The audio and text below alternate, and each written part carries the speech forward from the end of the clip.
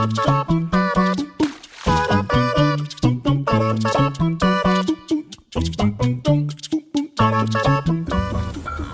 this is what one looks like after Carnaval. Okay, this is Santa Cruz, Tenerife, during Carnaval 2018. This is my new costume.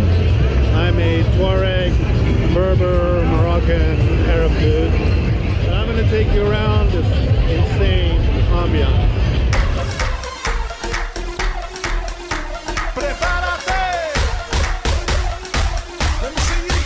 I had these clothes from a trip to Morocco. Authentic and not from the Chinese bazaar, except for the plastic sword I branded.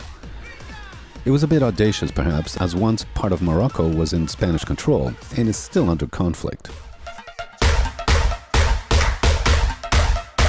Politics aside, I wasn't here to make a statement. I just thought it was a good get-up, plus it was warm. I was literally a solitary nomad drifting along the bizarre and beautiful. This was the most popular night of Carnaval, because the day after was a holiday, a Monday night. Tomorrow would be a day of rest, thank goodness.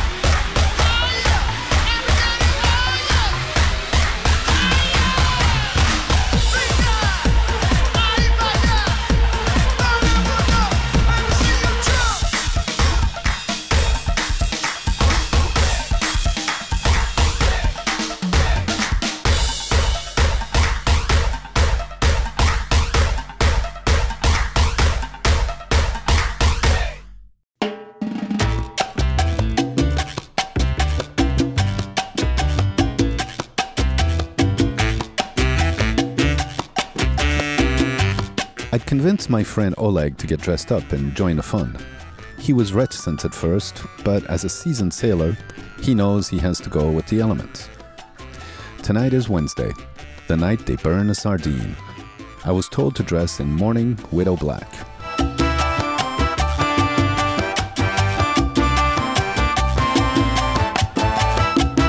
The sardine is called a chicharro. It was one of the main catches of the fishermen of the old port of Santa Cruz. And since the people of the city are called chicharreros. And the chicharrera widows mourn the end of the sardine.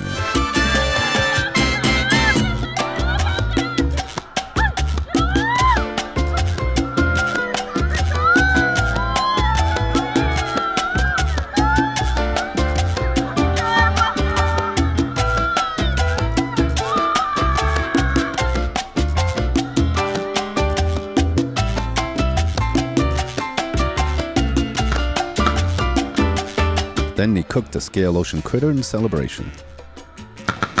And the party continued. It was time to dance.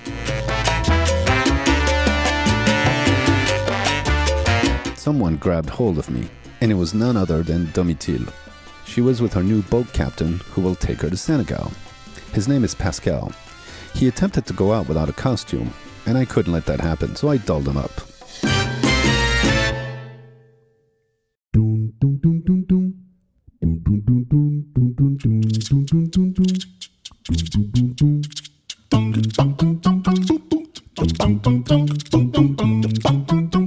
Unfortunately, this is what one looks like after Carnaval.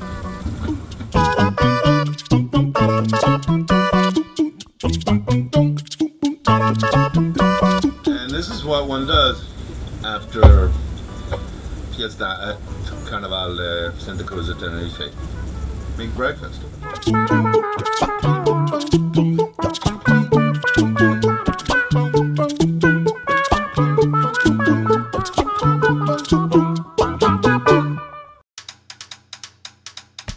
Tonight I wore my tutu and fish scale leggings again.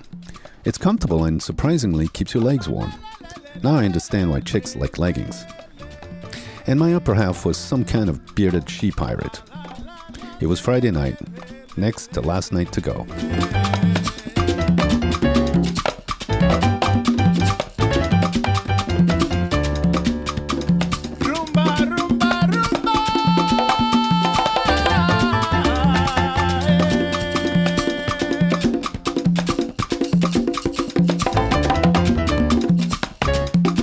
Again, Domitil would be my party partner.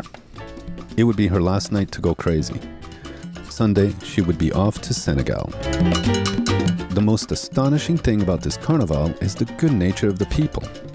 No drunken fights, no vandalism, no armed cops, and to think during the Franco era, the authorities would hunt down celebrations termed illegal. Now they joke about it.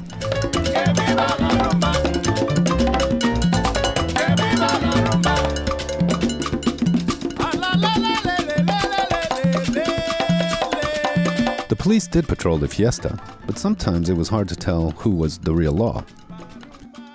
Again, around 5 in the morning, I escorted my buddy Domitil back to the marina. She was staying aboard Pascal's boat, and in a couple of days, they'd be off. I love this song.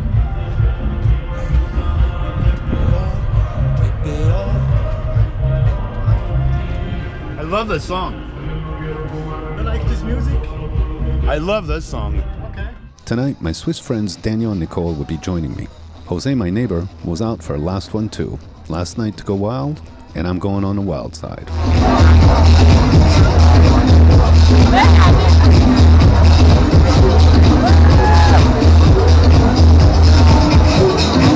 People in Eleanor came along too.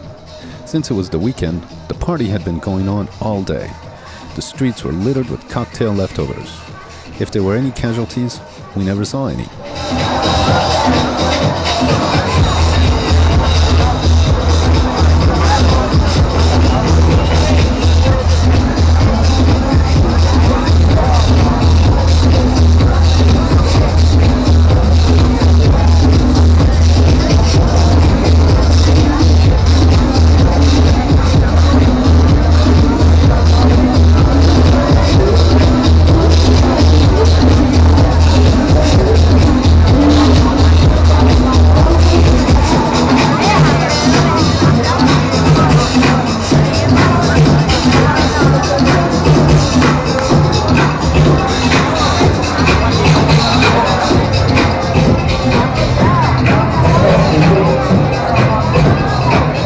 Nicole acted as a liaison for my camera. She was very effective. One of the few downsides of the event, guys and girls did their business in the streets. Okay, this is insane. This is what I have to go through to get back to the boat.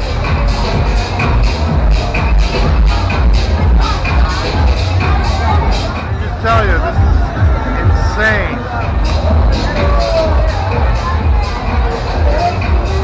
I lost my friends and found my way home. So I don't know if you get the idea what it's like to go through all this, to be able to get back to one's boat. It's carnage, in a way.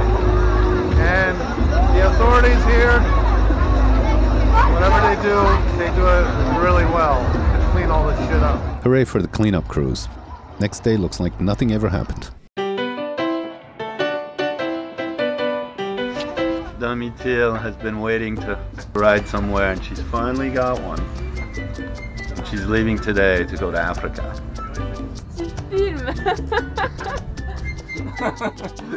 Getting ready to go to Senegal. Domitil got a ride. She hitched a ride, now she has to fill in the logbook. Carnaval is finally over. Pascal and crew left hastily to beat a mean weather front coming. And very soon, I'll be going too. That is, if all goes according to plan.